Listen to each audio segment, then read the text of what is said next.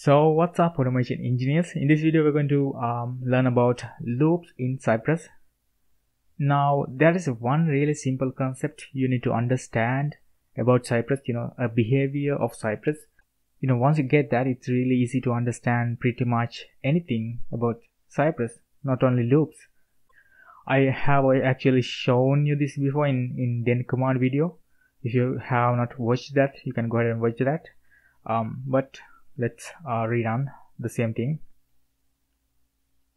So I got this visit command where it's navigating into Google, and I'm typing hello world into the search box. Now in the execution, you'll see it will type hello world. But let's open this test script, loop.test.js file in the execution window. Go to specs, and right now we are automating Google, so this name will be google.com. Going to Cypress, again to Cypress integrations, you will find all the test scripts you are running right now inside this directory, and open that. I'm going to put a debug point here and rerun the test. Now it will stop here. Now I'm going to step over. As a result, when I step over, it will execute this statement. Now you can hit escape key to bring up the console right below the sources tab. So in the console, you can see it printed 1 into the console as we expected. Now if I hit step over, it will execute this cy visit call. Okay. Now nothing happened. We can see the blank page still there in this iframe. I'll step over again. It printed number 2 to the console. Again, nothing happened. Step over again. It printed number 3 into the console. Now we are at the end of the script. Still, there is the blank page. Cypress did not navigate into Google or typed hello world. Now, what the hell is going on? Let me show you that. I'm going to put a debug point here. This is not part of my script or whatever. This is a Cypress code base. Now I'm going to resume the script. Now it will stop here. If you check this queue variable, you can see there are 3 commands in that array. If I expand that, let's expand. So as you can see, we got visit, get, and type in this queue variable, and in the same model they should be executed. We have called visit, get, and type commands in the script, like so. So I think now you have realized that Cypress is not going to execute stuff just because we are calling them. It's not going to execute this visit command right away. It will add that command into a queue, including all these details, the base URL and stuff. Then after the script has ended, there are no more commands to execute in this script. Cypress will start pick one command at a time and execute that. Right now the index is 0. Now in the queue, 0th index has this object, command object. Name of the command is visit. So if I resume the script, it's going to visit to Google. Now again it is stopped here. Now the index is 1. This time it's going to be the get command. Now let's resume. So it captured the element. Now the index is 2 and it's going to be type command. Now let's resume the script. You can see it typed hello world to that input tag. So that's what's going on. It's really simple.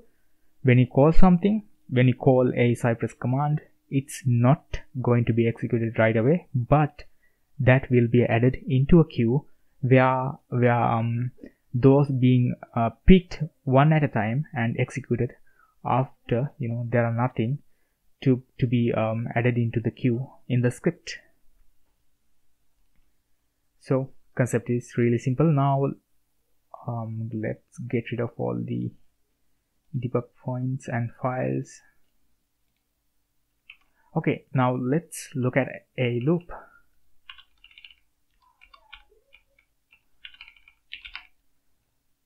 In this loop, I'm calling these two statements. First one is log. The second one is cy then. This is a Cypress command. This is not a Cypress command. Now, in the first log, I'm printing hyphen the index. In the second command, the Cypress command, I'm calling log with asterisk and the index. Now try to guess the output. I'll save this and I'll go to the console. Let's rerun. We got, oops, I think I forgot to save this one.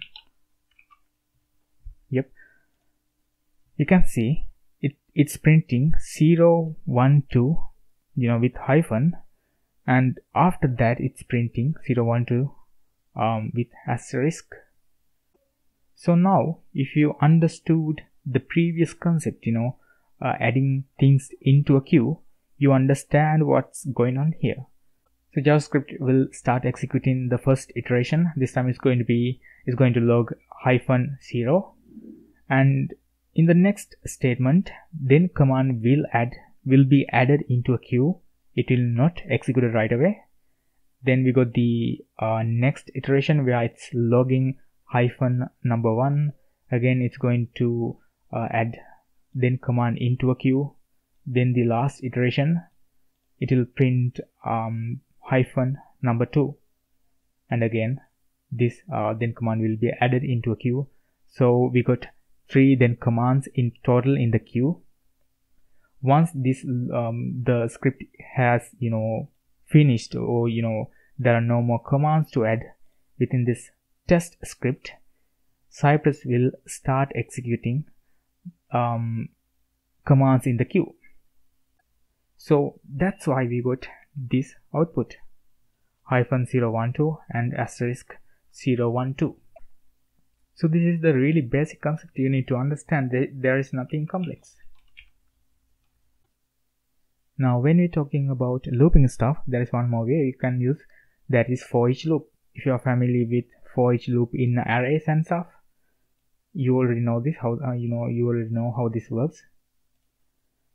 So I have wrapped this array using Cypress wrap command, and I'm passing it to each loop in Cypress. Now we can pass an anonymous function where it takes a parameter and logging out that parameter. Now it's going to print ABC into the console. Now the same way we can iterate any iteratable.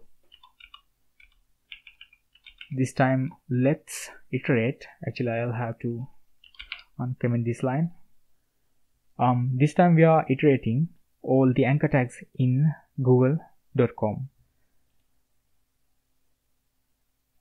If you have watched my get command video, you already know this get command is going to yield one or multiple elements to the next command. In this case, there are going to be multiple anchor tags, so each will receive like 20 elements, and because I'm passing an anonymous function, it's going to pass all those elements one by one into this function. Inside here I'm printing the text of that anchor tag. So let's see. Again, save. It's visiting. After that it printed all the anchor tags. So those are the ways you can loop stuff. There is while and do while and stuff, but I'm not going to cover them because they are really similar to for loop. Now let's talk about questions people are having. So I have seen this in groups and stuff. People are creating lists and they're looping let's say 10 times, then they are executing Cypress commands inside that for loop. Now in this then command, I'm pushing index into this list, right? Now actually let me get rid of this. Now you would think when you print the length of that list, that will be 10, because we are pushing it in the Cypress then command, right? But let's see, I'm going to save this, and the result is 0. So why is that? It's the same thing I said earlier. You know, we have created a list, right now it's empty, and this statement is going to be looped 10 times. So there are then 10 then commands in the queue. They are not executed yet. Now Cypress is going to execute, or Mocha is going to execute this statement. Right now the list is empty, so it's going to print the length 0. But if you put a then command and console log out list length of that list inside that then command, this will print 10. You can see, let me run that again. You can see it will take some time, because Cypress need to execute all the 10 then commands in the loop first, then after that it will execute the length of the list. So again, the same concept I have said earlier. It's really simple. Let me repeat myself one more time. These then commands will be added into a queue. They will not be executed right away. After the script has, there are no more commands to add, Cypress will start executing.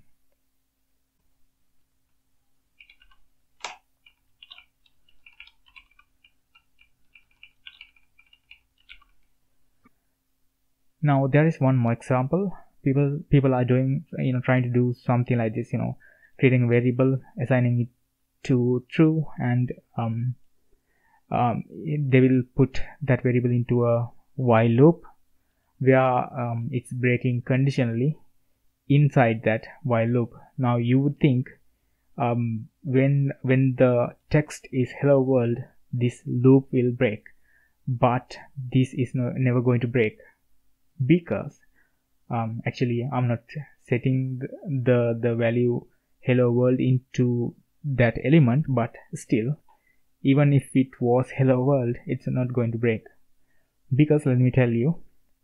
So in this while loop, we are calling two Cypress commands, get and then. These commands will not be executed but added into a queue in Cypress. So this loop will never be false, because in order these to be executed, all the commands has to be added into the queue, but while loop is never going to break, because this loop variable is true, so this will run forever. Now in this video I'm not going to cover how to break loops like this. I'll take that to the next video. So if you want to get notified, hit the subscribe button and hit the bell icon to get notified when I'm releasing the next video.